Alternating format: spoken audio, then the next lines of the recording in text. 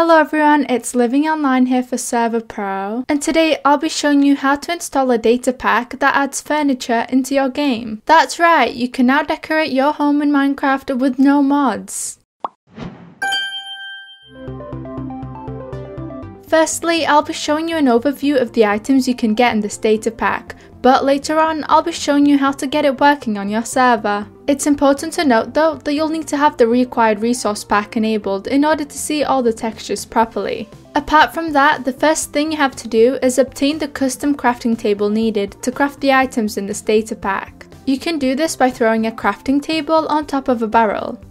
Then, using that crafting table, you can craft anything you want in this data pack. To be able to see all the recipes for the items included, the creators have made a wiki page for you to navigate through. On that wiki page, you'll be able to scroll down to whatever item you want in your game and simply click on it to reveal the recipe. If you're interested in that, the link will be in the description. There are so many furniture items for your bedroom, such as a ton of different beds and bed colours, a ton of bedside cabinet variations, a variety of desk types.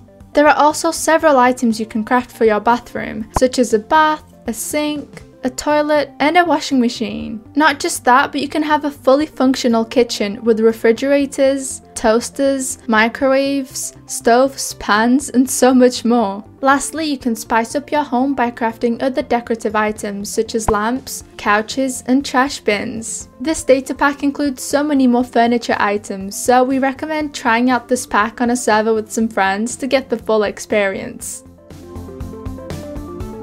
Firstly, you can use the link in the description to get to the official download page. Scroll down to where it says download, then click it and press continue.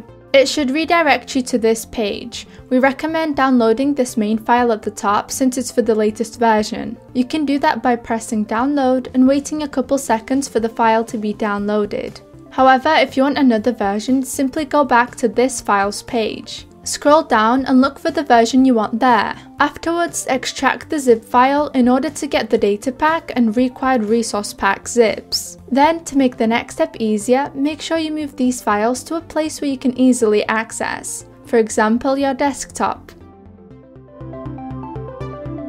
Firstly, you're going to have to go to the Server.pro website and access your server control panel from there. At the dashboard, make sure that the server version matches the datapack version you downloaded to ensure no complications. For example, if you downloaded the main file, make sure it says 1.17.1 here. Before proceeding to the next step, quickly confirm that the server is offline. Afterwards, head over to the Worlds tab.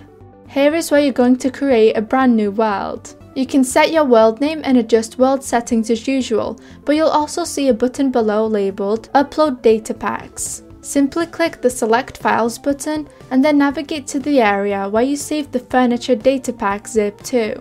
Once you've found it, press Open and Create World. It'll take a second for the files to upload, but when that's done, you should go into the Files tab.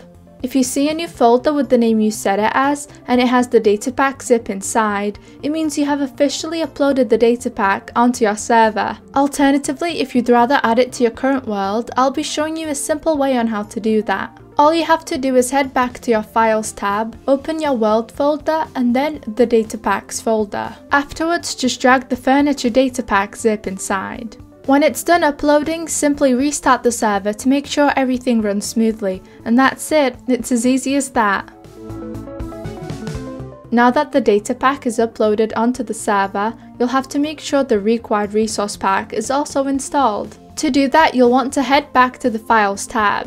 Then open up the Server.properties file and look for the line saying Resource Pack. After the equals, you want to right click and paste the link to that required resource pack. We ourselves have uploaded that file to our Dropbox, so if you'd like you can use our link, it'll be in the description. Alternatively though, you can upload the resource pack to any website that supports creations of hotlinks, and then put your own hotlink into the Server.properties file. Before continuing though, make sure to press Save File to confirm the changes.